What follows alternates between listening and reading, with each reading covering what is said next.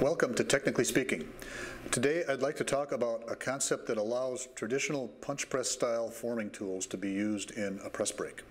So what we have is a system that we call the brake partner, which is a system that allows the components of the punch press style forming tools to be used on a press brake. We'll head out to the shop here and have a look at how this works, exactly how it gets set up, and what it looks like running in a press brake. So let's get started.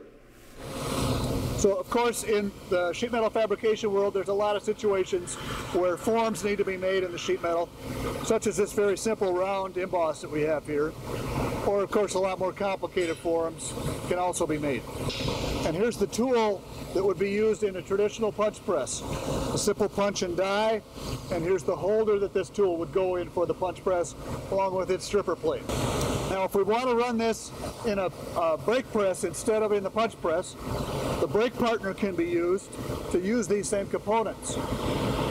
So here now we use a different stripper plate and a different punch holder, and we put that in this upper unit with a different system for the springs to provide pressure on the stripper plate. And then we have a die holder to hold the die, and then to keep the alignment between the upper and lower, we have the guide pins to make sure that that alignment is perfect. So let's go ahead and get this assembled and put it in the press brake, see how it works.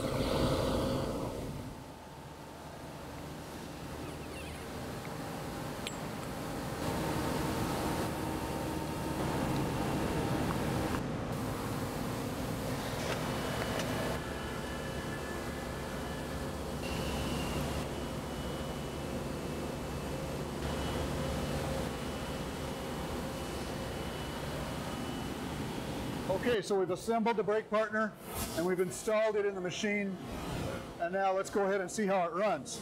So here's our sheet metal part. We've got a pre-cut hole in it, and to align the part we have a pin in the center of the die that will line up with that hole. So we'll go ahead and put the part on the pin. That lines it up, and let's go ahead and see it run.